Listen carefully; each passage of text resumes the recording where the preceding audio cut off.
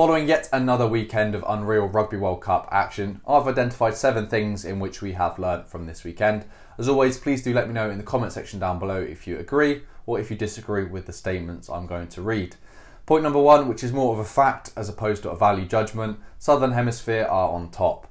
There's a lot of sort of hype around the Northern Hemisphere going into this tournament, namely Ireland and France, but ultimately it's the Southern Hemisphere teams which predominantly prevailed in the Rugby World Cup quarterfinals, with upsets from New Zealand, South Africa and Argentina. I don't really like calling them upsets because they're some unreal rugby teams that I've just named, but if you were to look at the bookies odds, they were in fact underdogs.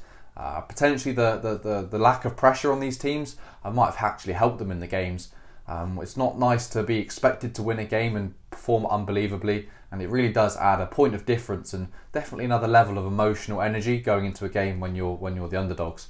But yeah, the Southern Hemisphere teams prevailed, and England are the only Northern Hemisphere team left in the tournament, which I can sit here and smile about it now, but after Saturday I'm not sure that will be the case. I think the box will be very happy to have what is an England team which aren't firing on all cylinders, aren't firing anywhere near full cylinders at the moment.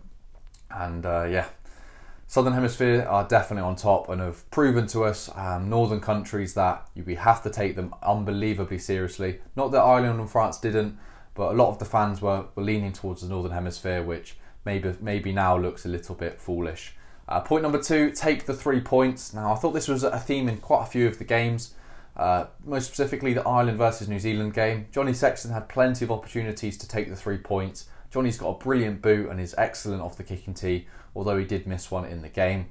And the Irish did tend to go for the lineouts and back their abilities, which fair play to them. If you have the confidence, you clearly are very able to execute, but ultimately it didn't come off on many other occasions, and Johnny Sexton could have accumulated what is around 12 points off of the boot if all was successful, which I'm not saying that would have meant the Irish would have won, because you can never say that and games always ebb and flow, but potentially it might have been the correct option to take the 3 points.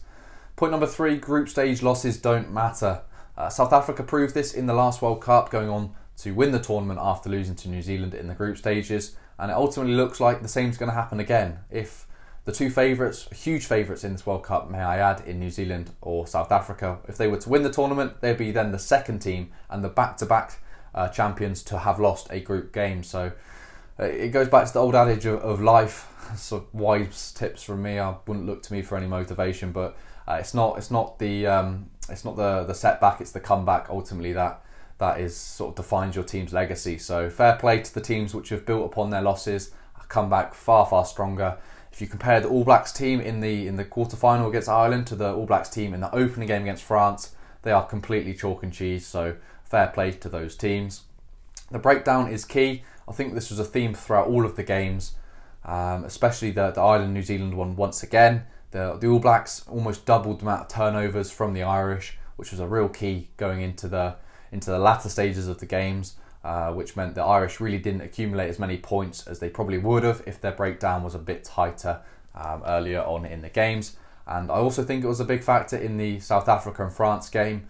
The South Africans, I would say, were the better team in the breakdown, and ultimately they won a breakdown penalty that led Handré Pollard to kick the 50-metre penalty to take them outside the 3-point margin. So the breakdown is the key in many of these games. Point number 5, experience wins games. Now, look, there's often a lot of talk about how many caps are on the field, and Eddie Jones, I know when he was coaching England, loved to mention about the number of caps. I think the average he was saying that you need to win a World Cup is about 800. Ultimately, the number doesn't really matter. It's sort of what positions they're in. And in the Wales against Argentina game, a lot of caps went off in the late stages, and namely Dan Biggar, which was a huge loss, and young Sam Costello, who I'm sure has got an unbelievably bright rugby future, comes on, and that is the point in which Argentina then pulled away. It's very important to have lots of caps on the field, especially in the latter stages of the game.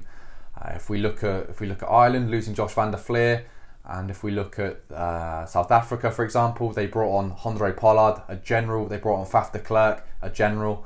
All of these players are sort of steeped in rugby caps and sort of amazing international experience. So having your experience on at the end is definitely a very important factor.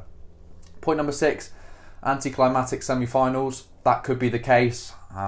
Obviously the quarterfinals were absolutely unreal, not only in rugby action but in sort of historical rugby fixtures. These are games in which will go down into the history books and will stay there for some times. And now we're left with semi-finals in which there are two huge favourites.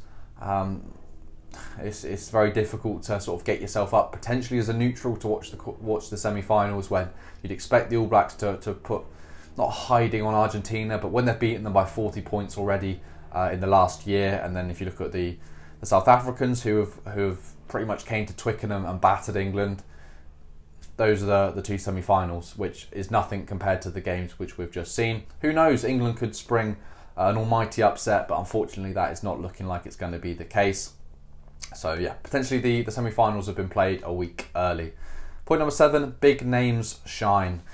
In the big test matches, you need your experience and your best players to turn up, and I think in all of the games, I don't think it was lost by any team. I think it was ultimately won by a moment of a big name shining for their teams. Just to go through a couple, in the Ireland versus New Zealand game, Sam Whitelock, a big name for the All Blacks, a player on which is ultimately the most capped All Black player, secures the turnover in the dying minutes. For South Africa, it was either Andre Pollard with his big penalty kick which shone, or ultimately Eben Etzebeth with his hugely important try late in that game. Two huge names of South African rugby, and they prevailed.